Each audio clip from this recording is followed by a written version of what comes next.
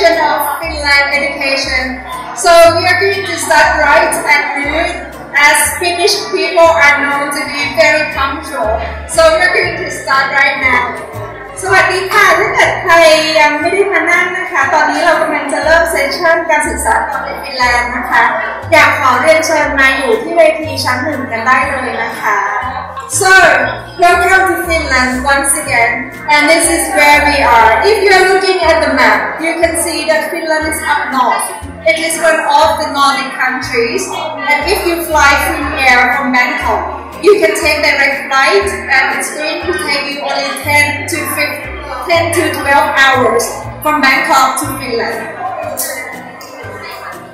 Let's learn about some fundamental facts about Finland.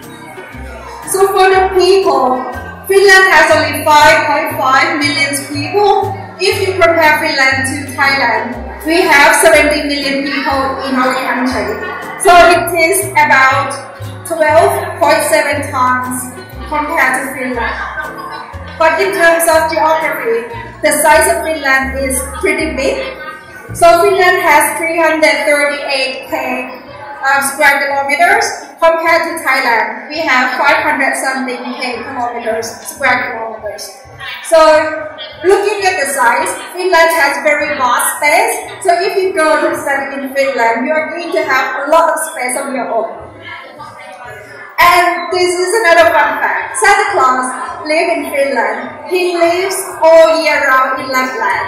So if you go travel to Finland, you can meet him in Lapland any time of the year.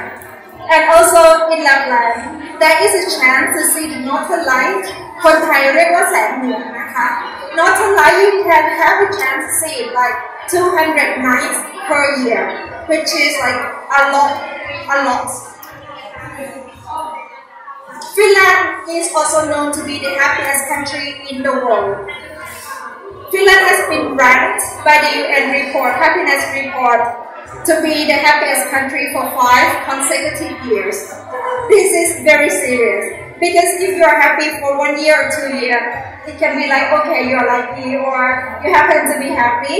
But when you are ranked as the happiest country in the world for 5 years in a row, this is something that we can learn from them. When we talk about the happiness, let's see the story of happiness. Finland is known to be quite a stable country. People can trust each other.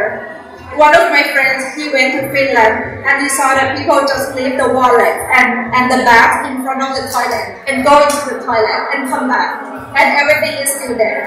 So basically, you can trust people in the country and people can trust each other. Also, they care a lot about the environment. Finland is known to have the cleanest air in the world and also the freshest water in the world. So as a student, if you go to study somewhere, happiness is one of the key elements you need to think of, and also the safety. Finland is known to be one of the safest country in the world as well. So as a parent, when you want to send your kids to somewhere outside Thailand, you also need to consider this factor as well. And with the nature relationship, a lot of Finnish people, like 80%, say that they have a very care. They think that the forest is very important for them. And there is something called every person's right in Finland. What does it mean? This is the right to give you to the free access to the forest, to the public spaces. You can just go camping for free. You can go hiking for free. And in the summertime, you can also just go and pick up the mushroom, pick up the berries. Everything is for free. So if you come from Thailand or some other countries that you have to pay to enter the national park or to pay to buy something, this is very special. Because in Finland, you can basically live for free if you just like to hang around in the forest and calm yourself there. And we are also proud to say that we are the best place to study in Europe, or at least one of the best places to study in Europe. But this is the fact, as the survey also shows. We got 9.2 scores out of 10 from the international students to say that they are very happy to study in Finland. Some facts about the study. If you want to go to study in Finland, we have 13 and 22.